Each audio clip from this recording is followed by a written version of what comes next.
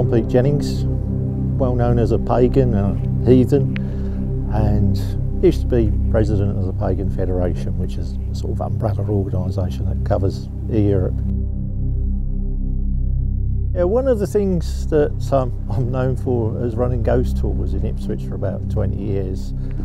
My mother told me a ghost story of her own when I was about 12 or 13 years old, and so I've been fascinated with them ever since. Difficult to tell what ghosts are, you know, the only way to really know is to be dead yourself, I suppose, but some people say they're, you know, a vivid event that's replaying itself from the past, some that it's sort of spirits of people who for some reason are hanging back behind because, you know, they don't know they're dead, or they've got a story to tell, they want to tell somebody that maybe their death wasn't quite how people thought it was.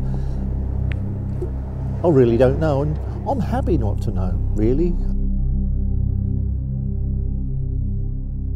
Got to my teens, usual bullshit teenager, started questioning things, but always thought that, you know, whatever religion or whatever beliefs people have, they normally believe in some sort of afterlife, and thought, oh, there's got to be something to it. And I think one of the things that I missed with most of the main religions, was that they didn't seem to relate much to the natural world. And although I was a townie coming from Ipswich, I liked to be out in woodlands and shores and things like that. And the other thing was that they seemed to really put women in a second place. You know, they were always the sort of add-on, the sort of second choice. And that felt wrong to me. Eventually, I got interested in the pagan group of religions, you know, which can include anything from druidry to witchcraft to shaman, general pagans and so on. Paganism is the old religions that were here before the big ones like Christianity and Islam and Hindus and so on. Because the thing is with paganism, there's no big book, there's no one authoritative figure like the Pope or an imam or anything telling us what to do. We actually have to work it out for ourselves. But we've got to relate that to a modern world. Pagans tend to try and work to the natural cycles of the moon and so on, but it has to mean something to you personally, so you won't find one ritual being done by everybody. Everybody really makes their own and allies themselves with gods and goddesses that personally mean something to them. I'm known as a heathen, which is somebody that follows the Anglo-Saxon and Norse mythology and so on. But I honestly feel that I have more in common with other pagans than divides us.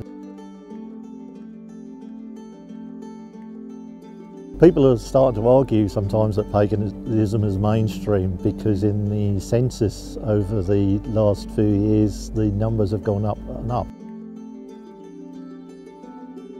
If you take the various branches of paganism and add them together, they add up to a bigger number in England and Wales than a number of Buddhists.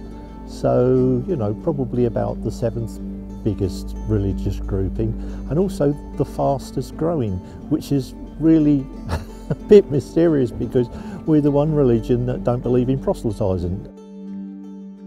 I think we've got a generation now brought up in the 60s and 70s where environmental concerns have had quite an impact, and to a certain extent some of the major religions have missed a trick in as much as they haven't related their spiritual practices to preserving the natural world and honouring it.